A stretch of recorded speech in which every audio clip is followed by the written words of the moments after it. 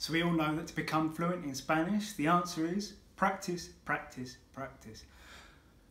That's the last thing that you wanted to hear, right?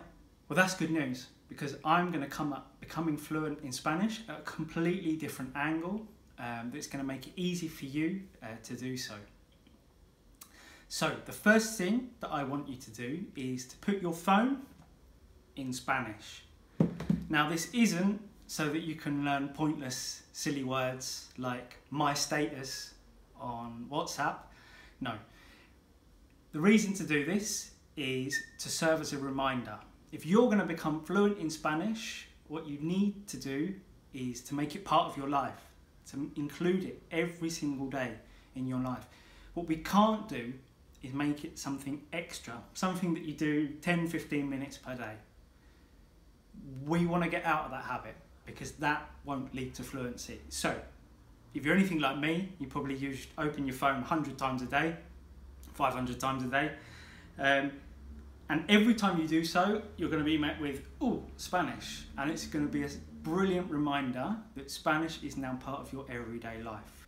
So what we're going to do in this video, instead of looking at Spanish as something extra that you have to try and fit in every single day, and it's an inconvenience, what we want to do is make it part of our lives. And the easiest way to do that is just to go about your daily, your normal daily life as you would in English, but replacing certain things in Spanish. It's as simple as that.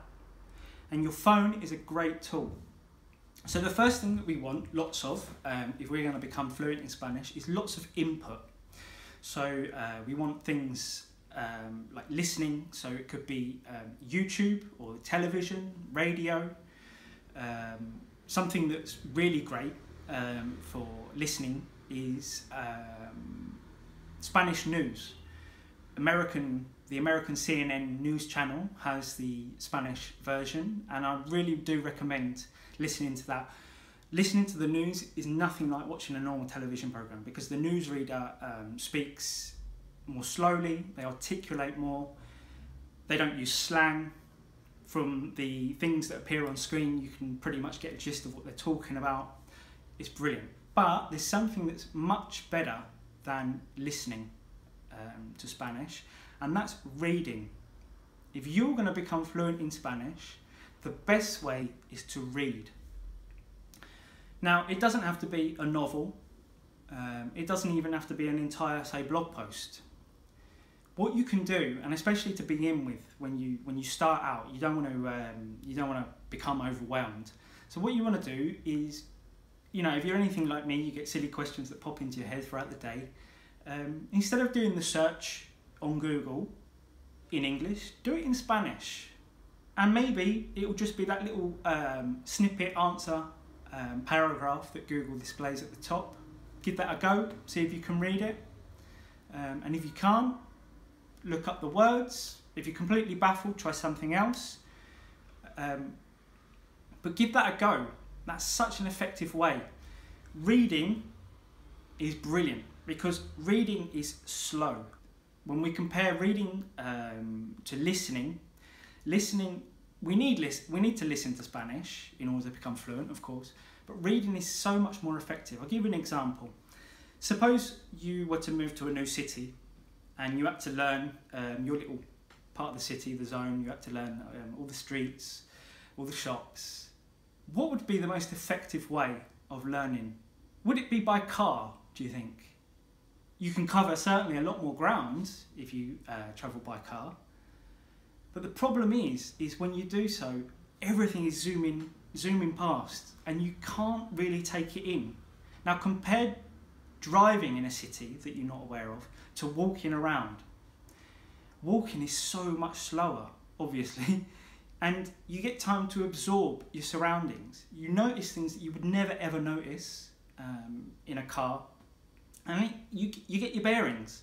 And yeah, it's slow and it takes time to get around, but it's so much more effective. And that's the comparison that I draw between listening and reading. Reading is like walking around in a city. It's slow. You get time. You can read at the pace that you're comfortable with. You can stop. You can look up a word. it's so much more effective. Seeing the words written will help you with your written Spanish. You'll see the grammar structures there. You'll see them over and over again. When you listen, when you're listening to Spanish, everything is going past so fast and you can't quite catch what they're saying, and you're not going to be able to understand everything. And that's why reading is so effective in order to become fluent. So, we've looked at input. Another thing that you want to be doing for fluency in Spanish is output. So output is speaking and writing. Now, first of all, I'm going to look at writing. Writing is a fantastic way to improve your fluency in Spanish. Now, by writing, what I have in mind is, say, finding a language partner online. There's plenty of websites out there, and soon I'm going to make a YouTube video dedicated to apps and websites where you can find language partners, so make sure to hit subscribe and the bell as you'll be notified for when that comes out.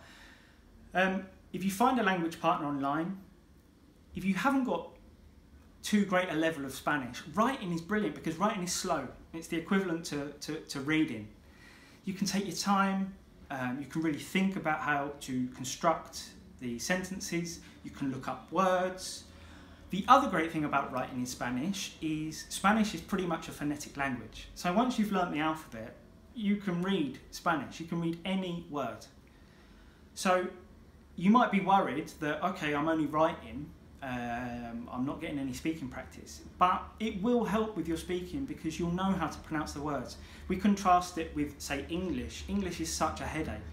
Our words are rarely phonetic, and until you hear the word spoken, you haven't got a clue how to pronounce it. Spanish is the complete opposite. It's about as phonetic as a language could be. So utilise writing. It's a fantastic tool. It's something that I use and it will really help you. The other great thing about doing it this way, say reading things that you would ordinarily do in English, is you're not doing the typical formal study that's laborious, it's confusing, it's hard work, you know, with a grammar book, it's boring. You're just replacing what you wanted to do in English with Spanish, and so it's enjoyable. And writing's the same. If you can find a language partner online, if you can find someone that you enjoy chatting to, you learn Spanish by osmosis, you become fluent by osmosis. Your focus is talking to that person online, and you enjoy talking to them, and you lose yourself in the conversation, and you learn Spanish as a result of that enjoyable conversation. That is key. Formal study is so boring. I'm not saying it's not necessary and we don't need a grammar book from time to time, but it's hard work. We want to make language learning as fun as possible, and to just replace what you would do with your own first language, replace it with Spanish, that is key. So last of all, last thing is speaking. Speaking is vitally important for obvious reasons, but don't ever think that speaking is the be all and end all. Really, input, reading, listening as well, reading is the most important. Reading is where we learn all the vocabulary and the grammar and everything. And speech is where we put that into practice. Think of a small child. Small child, for its first few years of life, is just listening. Very little output, very little speech, obviously. And that's the way we want to be. Don't obsess over speaking. Speaking is the result of you getting lots of input. And again, speaking, great way to do that. Find a language partner online. Once you get comfortable, you've got that base vocabulary. Find someone online that you enjoy chatting to, or whatever you want to do, and yeah, talk to them. You lose yourself in the conversation, enjoy talking to them, and you get Spanish, you become fluent in Spanish. As a result, win-win. That is the way that I enjoy learning languages, and that is the way that I think that I've been successful in learning 3 languages. It's fun. You don't want to give up because you're just replacing what you would ordinarily do in life with a foreign language. So give that a go. If you are a beginner in Spanish, I have on this channel a Spanish course, completely free. You can see previous lessons up there on the board behind me. And it's a completely different way of learning a language. It's a unique way. It's not your formal type as you can imagine. Give it a go, especially for those that have tried to learn Spanish, failed. They just find everything so confusing. You get all these difficult words like conjugation and future tense, past tense. We take all that out. I take all that out, I should say, the royal we.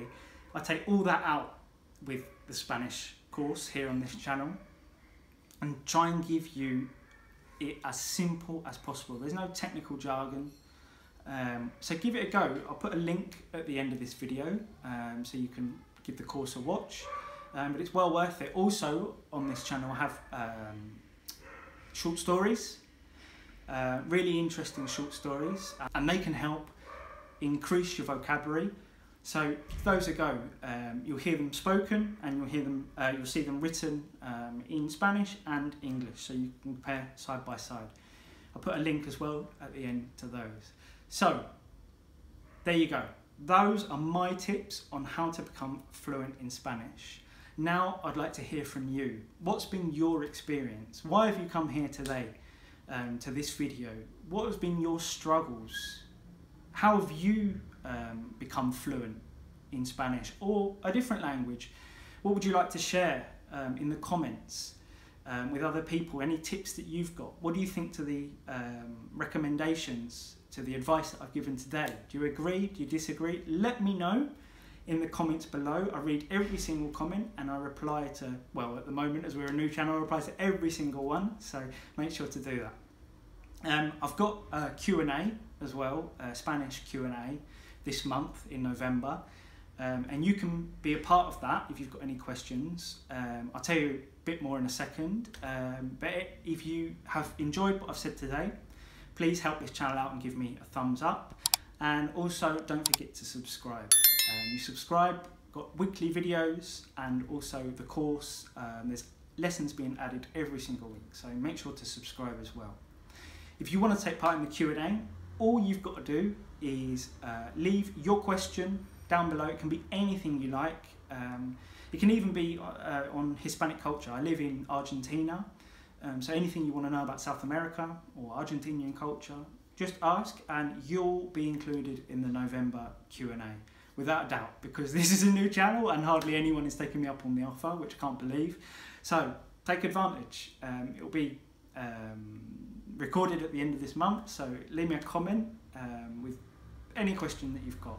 So anyway, thanks for watching, and yeah, I'll see you next week.